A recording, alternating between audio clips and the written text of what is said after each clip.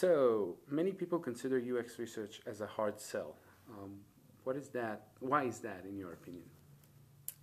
I think that UX research can be a hard sell because some organizations are, different organizations have different decision-making styles, and I think a lot of organizations are kind of evidence-based decision-making organizations, so there's this sense that you have to kind of prove something conclusively for everybody to get behind it.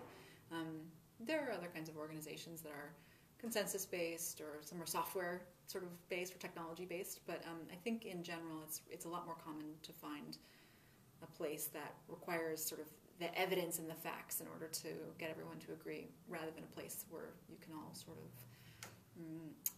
agree that empathy is an important goal and that that's enough to kind of drive a research plan and potentially, to color your interpretations of the research outcomes. So I think it's just the nature of the kinds of places where we find ourselves working. So when I ask UX people who practice user research, what is their biggest challenge? Mm-hmm. I usually hear how hard it is to engage stakeholders with research. Mm-hmm. And the question is, what are your thoughts on mm-hmm. this? I think it can be difficult to engage stakeholders with user research because insight isn't necessarily framed as something that's actionable. So you can tell really amazing stories and show really rich video clips, and everybody sort of nods their heads and agrees that that's important, but then what are the implications of those things, and what do you do with that, and how does that sort of translate into a real roadmap? So those, I think, are questions that you have to ask yourself as you're making sense of the research findings. And for me, actually, I often find that the hardest part of user experience-related research is actually that moment when you sort of step off the ledge from just sort of looking at raw data to turning it into real meaning and synthesizing and making models out of that, and then discussing kind of what the implications are. But it's a really essential step because that's essentially how you help other people understand what you're going to do with all these amazing empathetic insights that you've gathered. Tell me a story about a difficult stakeholders that you recently have and that you can share, and it could be anonymized. So one sort of difficult stakeholder situation that I kind of remember was really was frustrating because not because the stakeholder didn't get user research or sort of think that it wouldn't be valuable, but because this particular stakeholder really wanted to use it to answer a question that user experience related research wasn't well situated to answer. And in this case, they really wanted to break into a completely new user population and to kind of help the service that they had be used by a user group that it turned out really was never going to be using that service because there were other services that were more appropriate for what they needed to do. So in planning and conducting the research, what I was driving hard for was to figure out who is actually a good candidate for using the service, who's using the service right now, and how can we understand through their behaviors and their needs how this can be sort of maximized. And this particular stakeholder really just wanted to go find that elusive white whale, basically, and do a lot of research with them. And that was a hard fight. And in the end, I think I kind of compromised just in order to keep the project moving forward. But what happened was essentially that I shortchanged the amount of really meaningful insights we could have gotten about people who really do use this service every single day and who would have really benefited from the improvements that research could have exposed. So I think who you do the research with really matters, and getting stakeholders to support and agree who you do the research with can be a tricky part, but an important part of the process. I think you mentioned yesterday in one of our emails that you had a discussion about that in Adaptive Path last week or something like that.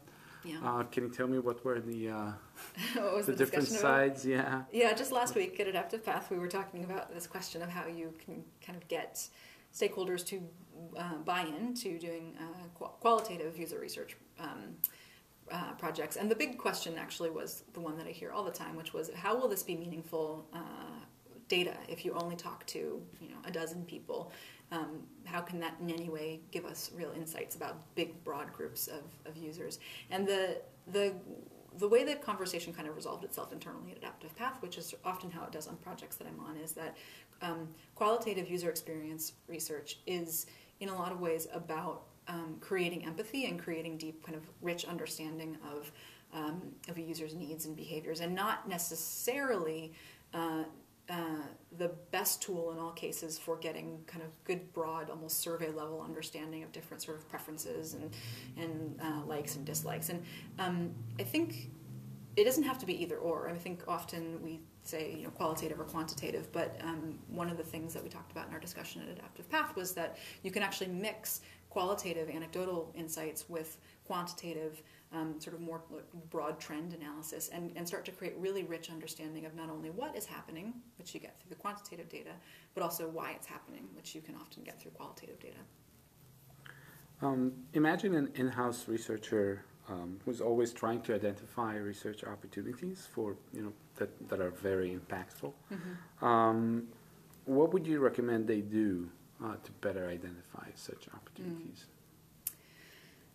I think for an in-house researcher who is trying to identify really impactful research opportunities, I would recommend that they start by getting to know their colleagues really well. I mean, I often think that sometimes taking someone out to lunch or buying them a cocktail and sort of talking with a colleague about what strategic initiatives they're working on or what things they're actually trying to accomplish in their job or what opportunities they see that they're not, that they think the organization isn't doing a really good job of dealing with right now can be just the start of a whole host of ideas for where you can start to push products or explore certain opportunity areas. So I think this is sort of I'm a broken record about this, but I really feel like interpersonal relationships with the team that you work with are where all good ideas come from, and I think user research is actually no exception.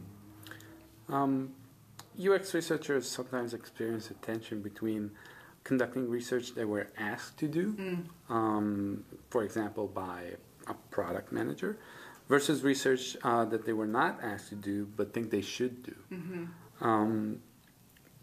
What are your thoughts on balancing this tension?